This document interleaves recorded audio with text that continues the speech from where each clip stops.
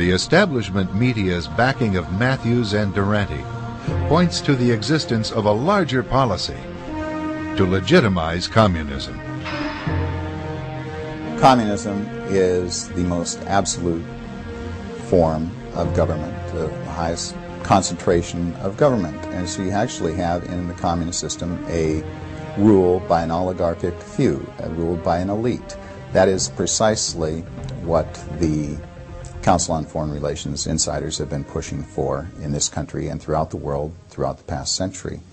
So there is a natural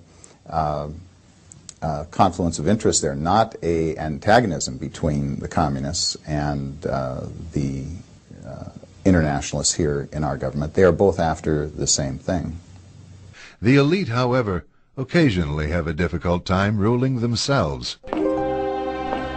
At a 1991 closed-door meeting of fellow internationalists, billionaire and former CFR chairman David Rockefeller praised his media allies, but his confidence that his words would not leave the room was later broken. We are grateful to the Washington Post, the New York Times, Time Magazine, and other publications whose directors have attended our meetings and restricted their promises of discretion for almost 40 years.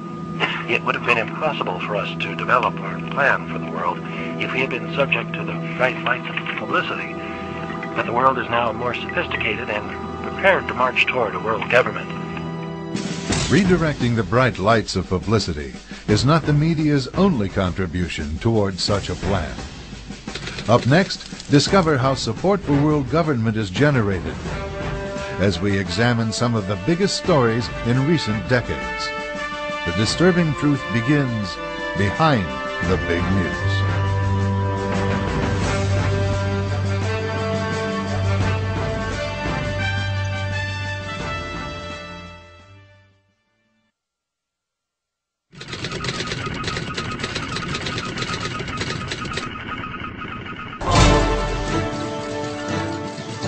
With literally millions of events occurring around the world every day, the media simply can't report on all of them.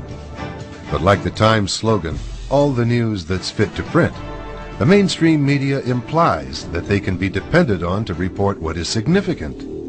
What isn't made clear is exactly who or what dictates which events are newsworthy and which are not. This form of media censorship has proved catastrophic to American interests.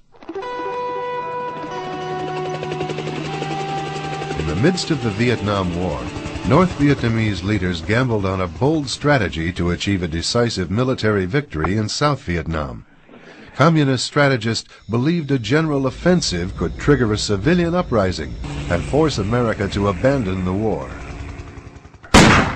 Instead of their traditional hit-and-run guerrilla tactics, they massed their forces for a major confrontation with American and South Vietnamese units.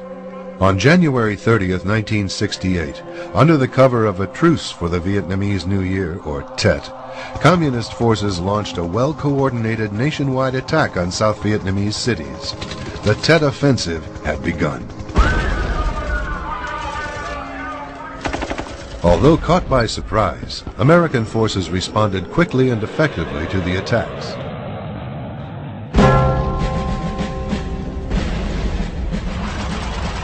The main force Viet Cong were literally wiped out as a threat in South Vietnam. What was left of the communist forces from the north retreated across the borders.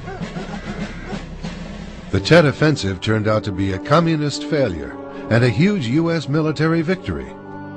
In America, however, media reports of the Tet Offensive communicated a much different message. The battle for Hue has taken an odd turn here. Americans were led to believe that the escalation in fighting proved that America, like the French, could not win in Vietnam. To say that we are closer to victory today is to believe, in the face of the evidence, the optimists who have been wrong in the past. To say that we are mired in stalemate seems the only realistic, if unsatisfactory, conclusion. But it is increasingly clear to this report that the only rational way out then will be to negotiate, not as victors, but but as an honorable people who lived up to their pledge to defend democracy and did the best they could. This is Walter Cronkite. Good night. Even retired President Lyndon Johnson expressed anger over the misleading reports. Immediately, the voices just came out of the holes in the wall and said, let's get out. And that's what Ho Chi Minh had been trying to do all the time, was to win in Washington what he had won in Paris. To win in this country, in the homes of this country, what he could not win from the men out there that represented us. Communist leader and Viet Cong former Minister of Justice Trung Nhu Tang later confirmed the U.S. media's critical role in determining the outcome of the war. After the Tet Offensive, what we lost on the military front, we won on the diplomatic and psychological fronts. Above all, on the fourth front, the mass media, the press, television. We have just had, I've been advised, some film in from the defense. Anniversary of sorts, the meltdown. Even after 3 decades, the performance of the American press hasn't changed much. In 1998, America's attention was focused on scandal in the Oval Office.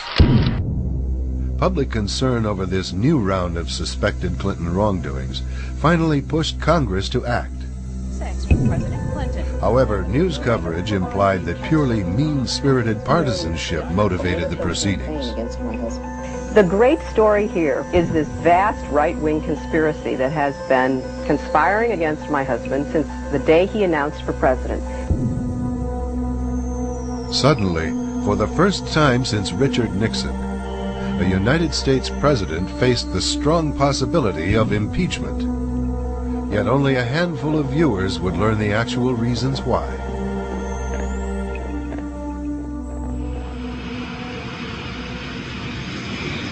Months before the Lewinsky scandal broke, Congress began investigating a scandal that had become known as Chinagate. Evidence suggested that the Clinton administration had compromised U.S. security in order to finance its re-election campaign. The Communist government of China was eager to acquire sensitive U.S. military technology and economic concessions. Through international money laundering, China funneled contributions into U.S. election campaigns and obtained privileged access to top U.S. officials. The communist money trail led all the way up to the Oval Office. If these facts were widely publicized, Clinton would face impeachment on grounds of bribery, and perhaps even treason. But the media misdirected public attention. Americans were told over and over again in 1,000 different ways that the only real complaints against Clinton were that he lied about sex. Yet more than a dozen of Clinton's appointees, business associates, and close friends were convicted of felonies since he assumed office in 1993. Many others implicated in the Chinagate scandal invoked the Fifth Amendment or fled the country altogether. William Norman Grigg is a senior editor for the New American magazine. If Bill Clinton had been forced out of office as a result of the Lewinsky scandal, the damage would have been limited to him. And he was disposable to that extent. But if there had been serious attention paid in Congress and by the public to the implications of the Chinagate bribery and treason scandal, there was a whole host of institutions vital to the power elite that would have been implicated. The media cover-up of Chinagate was not simply to protect Bill Clinton. It was to protect the larger agenda that Bill Clinton had facilitated. That was the transfer of enormous technology, critical military technology, to Communist China.